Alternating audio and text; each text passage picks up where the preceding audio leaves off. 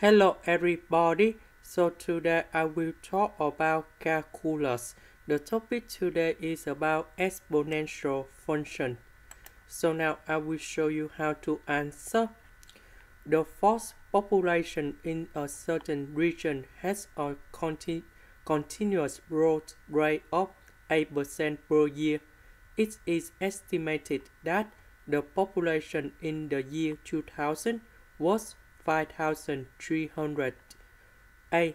Find a function that models the population t years after 2000. So we put about t equal to number 0 for 2000. So we need to find about the function in here. So we know that at the beginning we have 5,300. This is about initial value in here. So the answer for this one,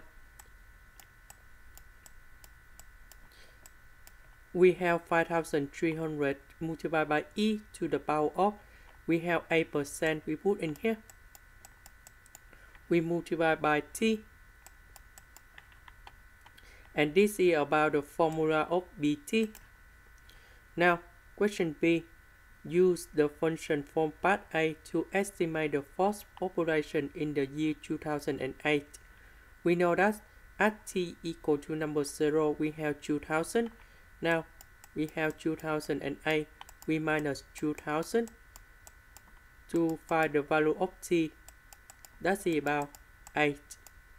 So we put the value of A gone here to find the value of B.